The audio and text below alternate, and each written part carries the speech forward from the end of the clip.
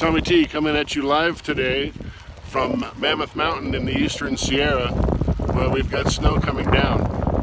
Now for the last 24 hours it's been raining down in the village, so this has just turned to snow. I thought I'd come on up to the main lodge, just take a peek at what's happening. Temperatures have been in the low 40s here in the daytime and not dropping below freezing at night. So carry chains, carry water if you're coming up for the Thanksgiving weekend. We're sure you're going to have a great time. Tommy T for the Ski Report, out.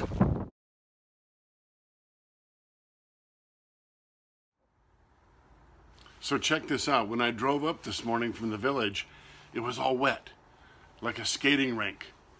And by the time I got to the top, to the main lodge and came back, this is what it looked like. Check it out.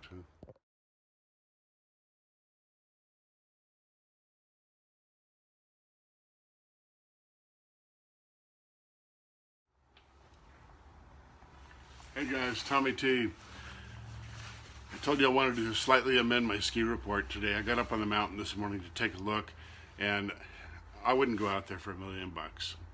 But there were a lot of snowboarders having a good time, and it's the cement that's coming down, the very, very wet snow.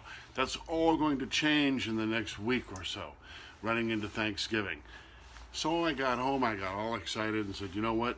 I'm gonna go out in the shop, and I think I'm going to start to work on some of my equipment. And then I discovered that my workbench is a mess. So maybe it's time to think about working on your ski boots, check your heaters, check your buckles, make sure everything is okay, and get right down to the nitty-gritty on your workbench and get your skis all lined up and ready to wax and tune. And we'll be back to you a couple times this season on that. And also, here's something special.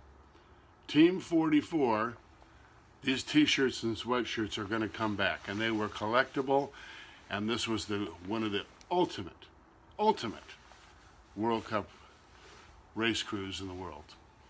So that'll be coming up, and just hang out. We'll see you all winter. Tommy T for the Ski Report. See ya.